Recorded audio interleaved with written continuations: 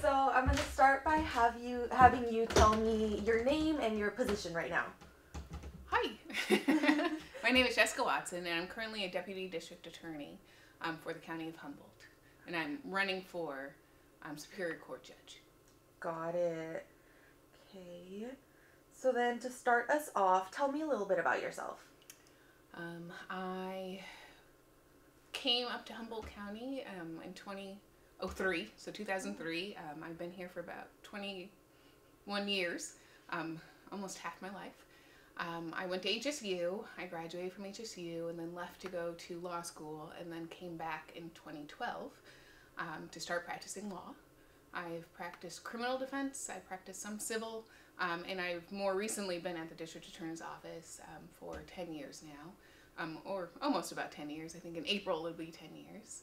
I have 2 young children and a husband who stays at home with them, and I have given my career to serving the people of Humboldt County, and I hope to continue to do so. Got it. Awesome. Why should people vote for you?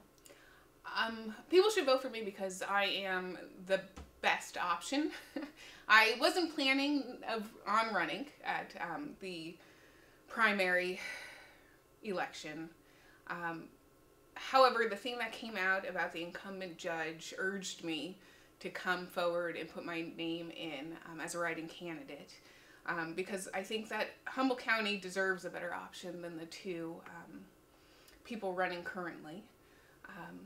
Again, I've been here for 20 years. I enjoy Humboldt County. This is my home, and I would love to be able to continue to serve the county in a capacity as a Superior Court Judge. Additionally, I am fair and reasonable and even-tempered. I can tell you that part of my campaign is I'm not taking any endorsements from anyone, and I'm not taking any money from anyone, mostly because the best way to avoid the appearance of impropriety is not to actually create any conflicts in the community.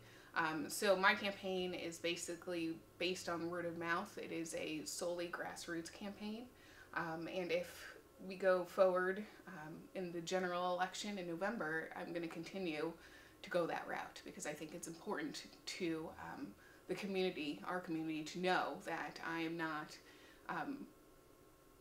biased towards any group of people. I'm not supportive of certain groups of people. That sounds weird. I'm not necessarily, I'm not going to be swayed by groups of people solely based on the fact that they endorsed me or voted for me. I think that a judge should not have any of those conflicts when they take the bench. Got you. Okay. What are some of the things that you will bring to our community if you are voted in?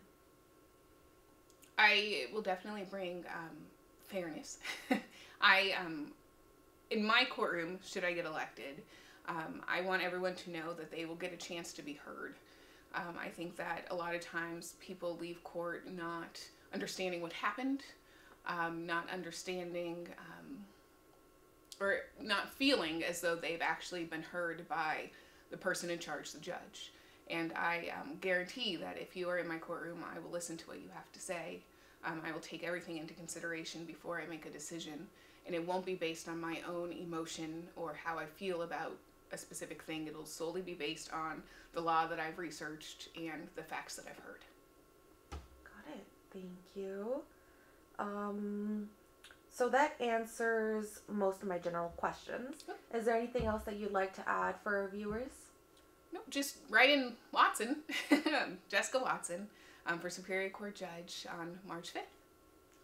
Thank you. Awesome. Thank you.